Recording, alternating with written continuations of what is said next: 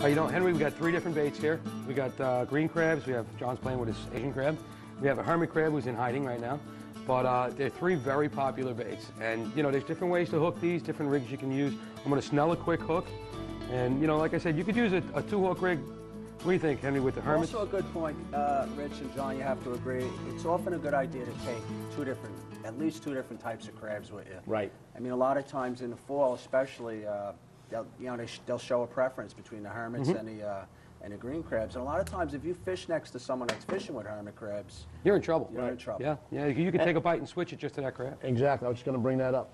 A lot of times we use hermits, and we don't really use them all that often down on our end of the sound here, but we use it just to get the bite started, and a lot of times that's earlier in the season. Yeah. Now, do you find, Henry, down in the ocean, the hermits, do you use them all season? Or? They'll work, John, but there's no need to use them. Yeah, there's no need to go out of your way. See, that's a great point. See, I feel, again, in the shallower water, 40 feet or less, I mean, I don't want to be out there without the Asian crabs. Right. But once I get into 60, 70 feet in the sound, I don't have a preference between the greens and the Asians. I think the greens work just as well. Well, the greens are also bigger.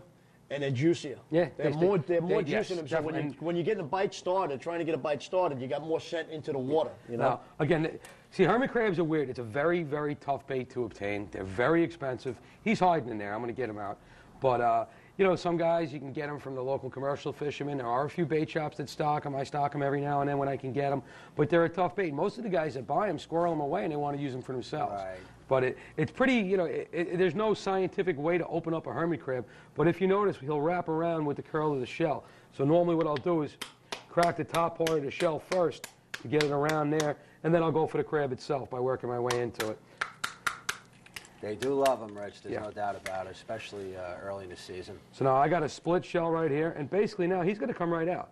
And he's flaring too. This guy's angry.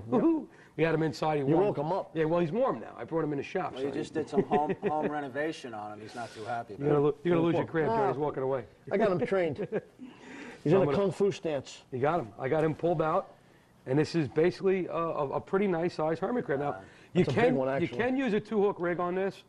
I mean, I prefer a single, but basically that's the hook I just snelled. And what I'll do with this is I'll take this hook. Now, there's a number of ways to hook them. Some people come, right from underneath the claws and out. Right. You can almost thread this on when they're this size also. So I can come right through the soft part of the belly and come up and almost make it look like he's preying on a hook, Right.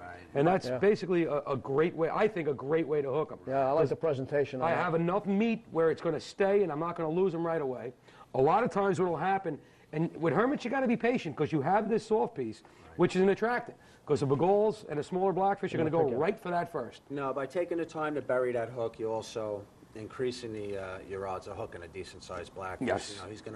He's gonna start working on that hermit crab, and before long, he's going to have that hook in it. Yeah, I think you're going to hang up a lot less also with the way that's situated too.